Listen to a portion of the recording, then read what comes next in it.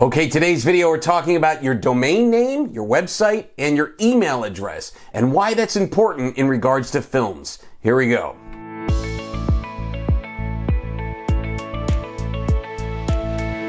Hi, this is Tom Malloy.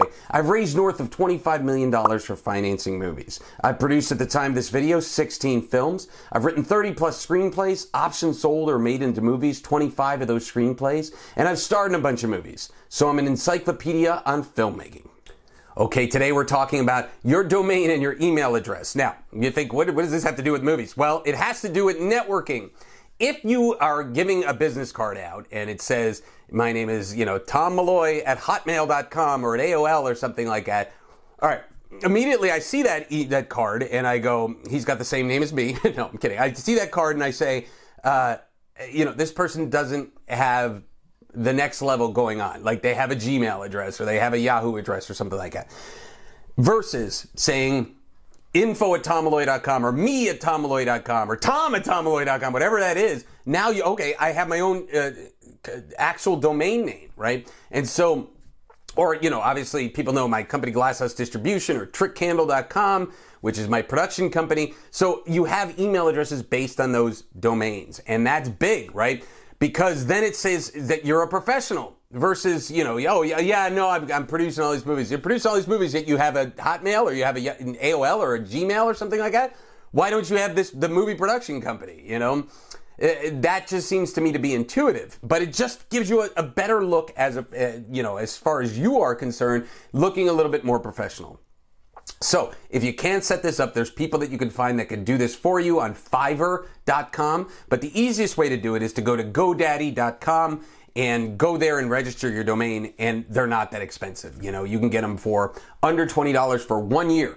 And so you register your name, see if it's available. If it's not, and your name is John Smith and it's a common name, johnsmithfilms.com or whatever, johnsmithfilmmaker.com. And that's what you're going to have to do to get that domain for you or the name of your production company. John Smith makes, curtainsfilms.com, you know what I mean? Or something like that. That's the name of his production company. So you get curtainsfilms.com and now you have that domain and you can have it John at curtainsfilms.com or me at curtainsfilms.com, whatever you want to do. But now it actually looks like a real company.